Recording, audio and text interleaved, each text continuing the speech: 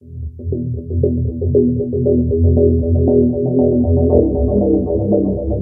horror, the horror. These are the chilling lines from the epic 1979 war movie Apocalypse Now. Set during the Vietnam War, the story centers around US Army captain and assassin Willard, played by Martin Sheen, who is going through a breakdown.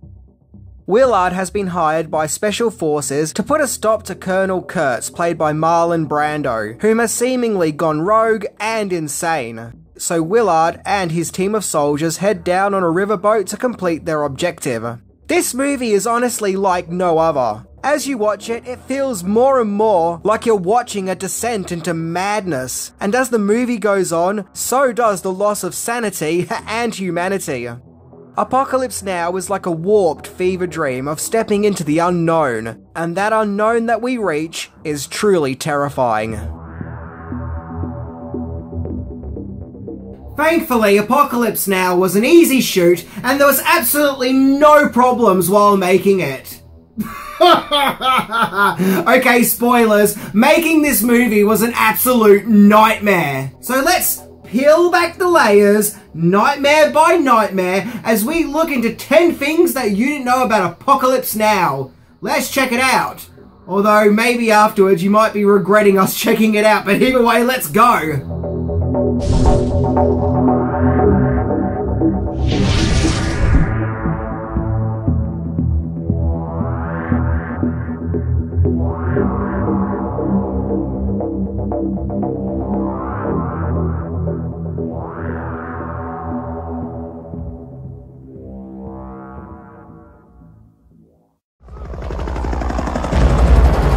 I love the smell of napalm in the morning.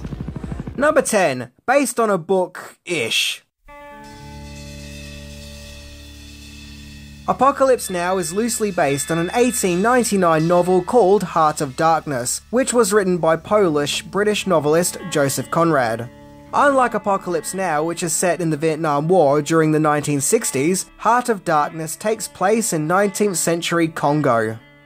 It tells of the exploits of English sailor Charles Marlowe, who is travelling on a steamboat along the Congo River, where many dangerous obstacles and hurdles await him, including a corrupt British officer called Mr. Kurtz, whom has seemingly gone insane, but is worshipped by a local tribe. And yes, the book even features the memorable words, "The horror, the horror." The horror. The horror. Heart of Darkness is a haunting tale which, like Apocalypse Now, is kind of like a descent into madness, with the characters not only reaching the furthest bounds of what they perceive to be civilization, but also the furthest reaches of their minds. The book has received great praise and has become a classic, and something of a haunting must-read over the generations, up there with the likes of Lord of the Flies. And some people even claim the book to be an important commentary on imperialism. Number 9. George Lucas was the original director. So the concept of Apocalypse Now, the movie, starts with filmmaker John Milius. It was 1967, and while working as Francis Ford Coppola's assistant on the movie The Rain People, Milius wanted to join the Vietnam War, but he couldn't because he had asthma. So George Lucas and Steven Spielberg encouraged him to write a movie about the Vietnam War instead. Yeah, I like to think that back in the 60s and 70s, all these young guys who would become the biggest filmmakers in the world were just, hanging out. Milius used The Heart of Darkness as a sort of blueprint, where he wrote Apocalypse Now, where he would write a whopping 10 different scripts of the movie. Warner Brothers purchased one of the scripts in 1969, and Milius asked his friend George Lucas if he would direct the movie, and he agreed. Lucas spent about a year working on the project with Milius, till he dropped out to direct his first feature film, THX 1138, but he said that he'll come back to work on Apocalypse Now after making that, but instead he made American Graffiti. And after that he made Star Wars, and well, the rest was history. So what would Apocalypse Now have been like under George Lucas's direction? Well, there are several claims as to what ideas he was going for. One being that he wanted the movie to be filmed in black and white. The other one being that he saw the movie as being a black comedy, and set the movie in California. Okay. Yeah, but often with stories like these, sometimes it's hard to know what's true and what's a crap sandwich full of baloney. Number 8. The determination of Francis Ford Coppola. George Lucas may have left the director's chair of Apocalypse Now, but fellow director Francis Ford Coppola was really interested to take over the reins and to get this beast made, and so he bought the rights off Warner Brothers, with United Artists agreeing to distribute it. Coppola was determined to create a unique movie experience, one that engulfs the viewers with the psychological and physiological horrors of war, particularly the Vietnam War, and even the psychedelic horrors too. There was one problem though, he was struggling to get funding, so Coppola took matters into his own hand and put a huge chunk of his own money into the production, and in doing so, he had to sign away his vineyard to the bank. Yeah, Coppola threw everything and the kitchen sink into the movie. Literally, because if the movie was a flop, he would be saying goodbye to his kitchen sink, as he would have become bankrupt. Yep, Coppola really put his whole life at stake to make this movie, so he must have really wanted to make it. Number 7. The original lead was fired. So the search was on to find the movie's main lead, the tragic and complex Willard, who we follow throughout the movie. Many big actors of the time were offered the part, but they all pretty much turned it down as they didn't want to leave America and shoot in a tropical jungle, including Jack Nicholson, Al Pacino, Steve McQueen, Clint Eastwood, and James Caan. However, Coppola felt that he found his Willard in the form of actor Harvey Keitel, supposedly because he liked his performance in the movie Mean Streets. Keitel flew to the location and had started filming, 6 weeks worth to be precise, but Coppola felt that Keitel just wasn't giving the performance that he had envisioned, so Keitel was let go. After all, the movie had to be perfect. I mean, come on, Coppola had his vineyard at stake here. So actor Martin Sheen was brought in as a quick replacement, as Coppola remembered his audition for Michael for The Godfather and was impressed with it. And Sheen is perfect as Willard. You can just feel his tragic and tortured soul in the movie. However, this meant that all the scenes previously shot with Keitel had to be shot again, which cost the production even more setbacks and money. Time and money that Coppola didn't really have. I mean, come on, think of the vineyard. Number 6. The movie drastically went over budget and schedule. Francis Ford Coppola had to find the right jungle setting to recreate the Vietnam War. It was while promoting The Godfather Part 2 in Australia that Coppola considered filming in Australia, namely Cairns, Queensland, due to the location's jungle settings. The US military were asked if they would help with production assistance and equipment, but they refused, and supposedly put pressure on the Filipino and Australian military to not help with the movie. I guess they really did not like Apocalypse Now. But the production decided to film in the Philippines, namely the Filipino island of Baylor, as they could use US military equipment there. And to say that the shoot was tough would be an understatement. Apocalypse Now is famously known for what a tough shoot it was. Many setbacks and hiatuses would take place during the filming, including a hiatus to accommodate for Marlon Brando when he was cast. And to make matters worse, a typhoon hit the location where the movie was being filmed, namely Typhoon Olga, destroying the movie's sets and equipment, in which the sets and equipment would have to be rebuilt and replaced. Not to mention the fact that the shoot took place during a civil war at the Philippines, making the location a little bit tricky to film in at times. What was initially meant to be a mere 14-week shoot ended up lasting over 2 years, which also caused the movie to go extremely over budget and of course over schedule. The pressure was on Coppola. He had to make the movie work. He had everything riding on it, and during this chaotic shoot, he supposedly had several moments of complete mental breakdowns, and he lost a lot of weight, so he clearly was not in the best of health. Something else that could be attributed to the movie's long-lasting shoot is that Coppola was a perfectionist and wanted to get everything shot to his specific vision. So much so, Coppola had filmed more than 1.5 million feet of footage. Wow! Coppola added that while making Apocalypse Now, little by little, he and the crew went insane. But it was about to get a hell of a lot worse. Number 5. Then Martin Sheen nearly died. If all the setbacks, budget increases, and dangerous weather wasn't bad enough, the production of Apocalypse Now nearly lost its main star, Martin Sheen. While filming on location, Sheen had suffered a heart attack, and according to Collider.com, he had to crawl to the side of the road, where he was picked up by a bus and was subsequently airlifted to hospital via helicopter. And apparently he was in such bad form, a priest at the hospital read him his last rites. Sheen thankfully made a full recovery, but news of his heart attack had spread back to Hollywood.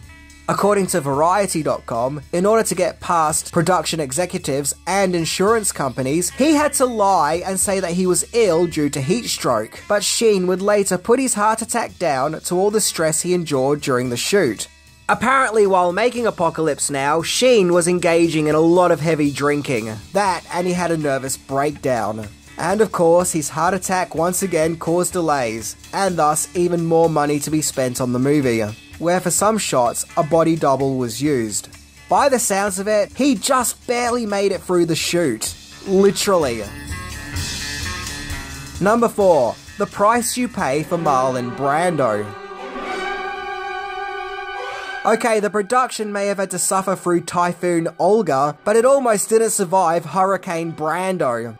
When it came to casting the truly terrifying character of Colonel Kurtz, Coppola's original choice for the part was Orson Welles, but he didn't want to do it, as well as Lee Marvin, but he also didn't want to do it. Coppola ended up casting Marlon Brando, as he had previously worked with Brando on The Godfather. And wow! Brando came with his own string of problems. Now, Brando was paid $3 million for his efforts, which only added to the ballooning budget. He showed up on location quite late into the shoot, and when he turned up, everyone was shocked with how much weight he was carrying. It was assumed that Brando would be in shape as he was playing a colonel, but instead he arrived largely overweight. This meant that all costumes that were made for Brando had to be scrapped, and a new wardrobe had to be quickly put together. It's because of his large frame that a great deal of Brando's scenes were filmed with his character lurking in the shadows, which I actually find to be a happy accident, as it makes the character that little bit extra eerie and mysterious, and otherworldliness. He also didn't bother to learn any of his lines, and often his lines would have to be written down and would have to be held up to show him while he was filming his scenes. And failing that, the camera would just film him rambling. He also had a massive falling out with co-star Dennis Hopper, refusing to be on set with him, as well as Coppola himself.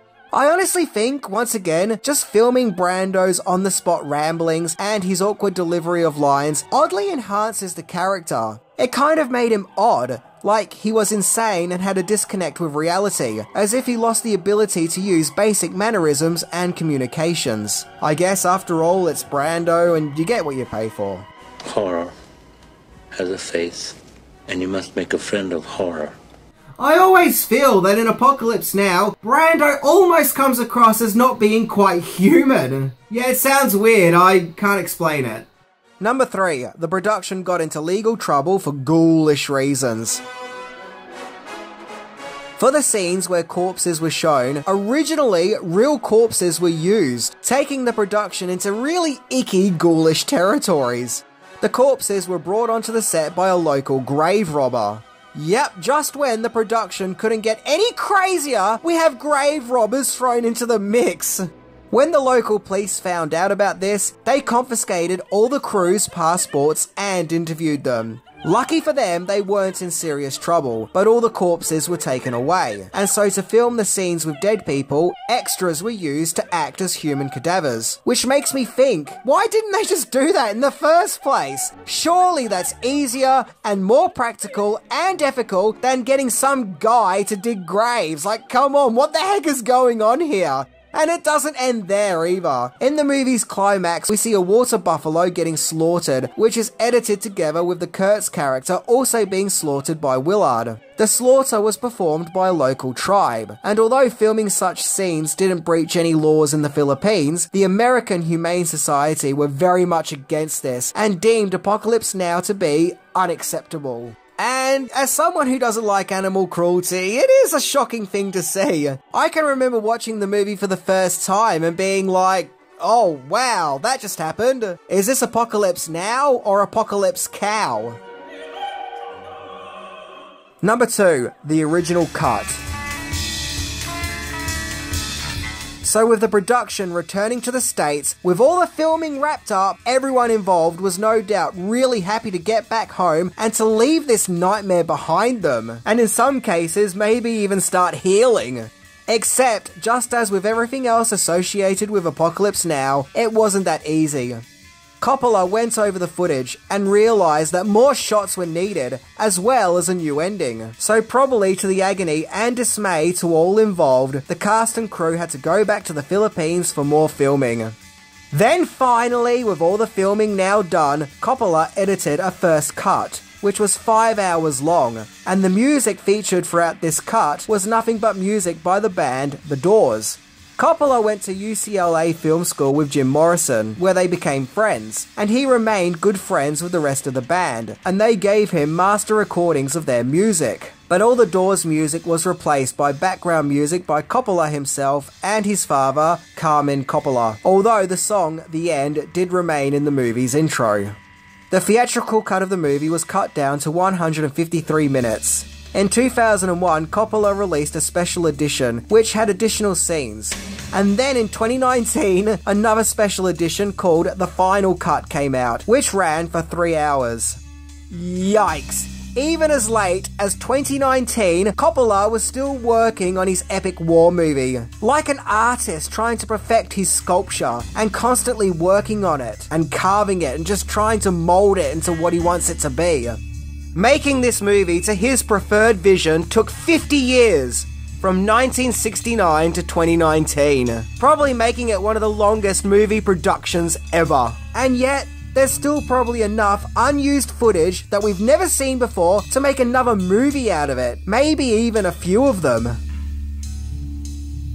Number 1. Apocalypse Right Now.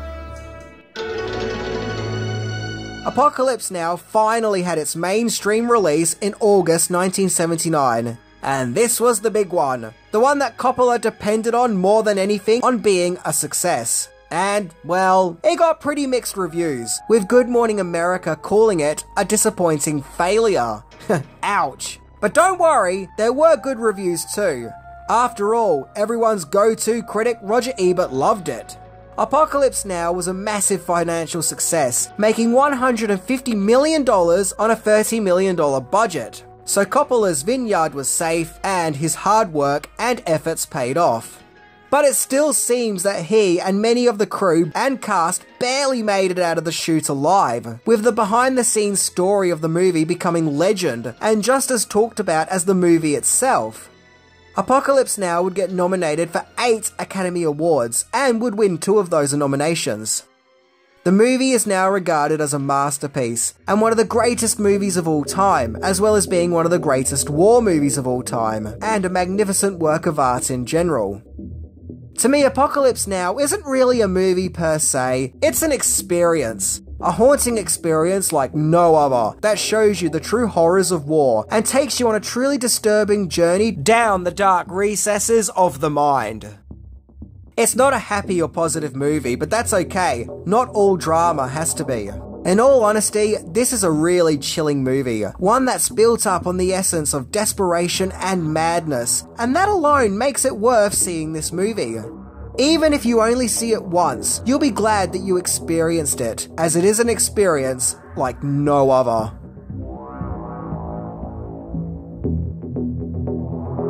Seriously, doing research for this episode was like going down a deep rabbit hole of insanity itself. There was just so much to unload, and so much crazy stuff coming at me left and right, stuff of which that I wanted to add in, but just all this overabundance and overstimuli of just weird and insane information left me with a splitting headache while doing research for this episode. But remember, if you do watch Apocalypse Now, it's pretty full on. It's not light viewing. It doesn't shy away from its disturbing subject matter. And it is a long movie experience. Anyway, I'm Minty. And in Apocalypse Now, did anyone else get really stressed out when that little puppy was thrown into the mix and just think to themselves, nothing had better happen to that dog? By the way, what did happen to the dog? I don't know, I'm just gonna leave it at that. See ya!